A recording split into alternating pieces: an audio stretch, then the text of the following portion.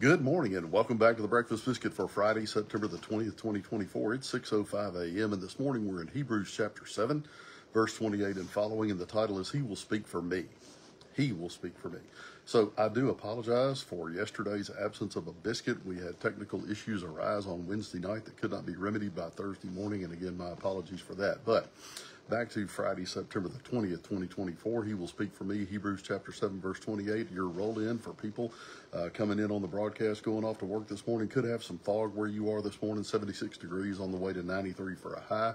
Feel that cool, crisp fall weather here in Southeast Texas. Less than 10% chance of rain with winds light and variable. This Sunday, we continue at C-Tex Church at our home in the Holodome, 10 a.m. on Walden Road.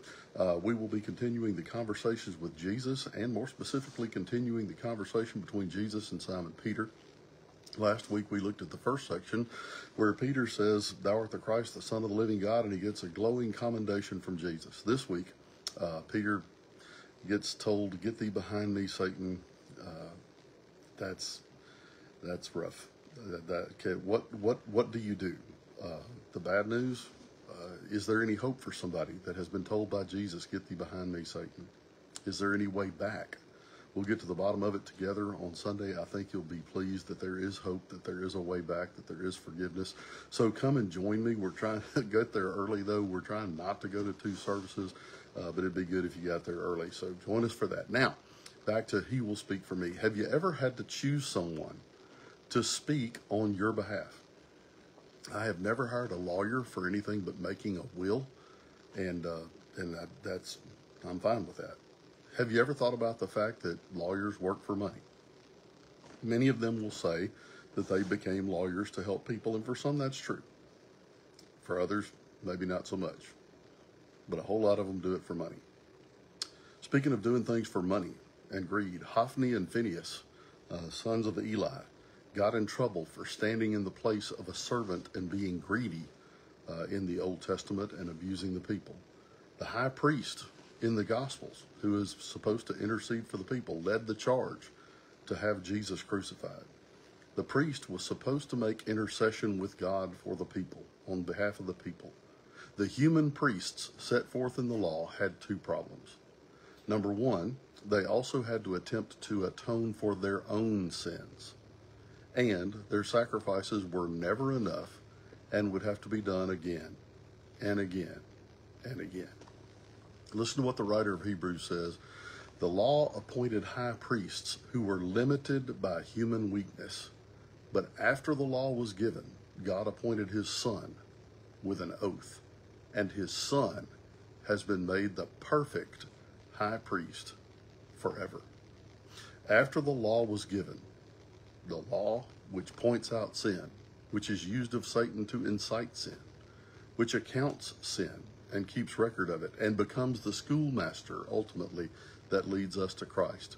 God appointed his Son with an oath. See the book of Jeremiah to hear about some of that. And his Son has been made the perfect high priest forever. Have you ever thought about why Jesus is seated at the right hand of the Father and not standing? The priests of the law in the Old Testament were never seated while on duty. You know why? Because their work was never done. There was always more to be done to atone for sin and to offer sacrifices for sin. Jesus, however, is seated at the right hand of the Father because there is nothing left that is needful for him to do. Our sins, by him and by his sacrifice on Calvary's cross, have been atoned. Our eternal life has been granted to us by his actions. Our Holy Spirit has taken up residence within us, and we await the day of our completion with a joyful spirit. You cannot hire Jesus Christ to intercede for you. You can't bribe the judge. You can't escape extradition, but you can repent, and you can ask him to be your leader and your forgiver, your Savior and your Lord. And remember what Jesus said, these words bring me great comfort. Whoever comes to me, I will in no wise cast out. And you can have the perfect high priest intercede for you and be your leader, your forgiver, your firstborn from the dead, whom you will follow out of the dead and into life everlasting. I am so grateful that when I stand before God, my Lord Jesus Christ will intercede for me and will say, this one belongs to me. He is blameless because of what I did for him. I hope that's true for you. If it's not, we need to talk. I'm easy to find. Would love to talk to you, buy you a cup of coffee, buy you lunch, and let's make sure that you know that Christ is your Savior and your Lord. Let me pray for us. Father, we come to you today asking you to help us realize what's been done for us with Jesus Christ being our high priest forever. Lord, we thank you that he has made atonement for us, that we are blameless in your sight, not by any works of our own, but by his gracious sacrifice of his own life for us.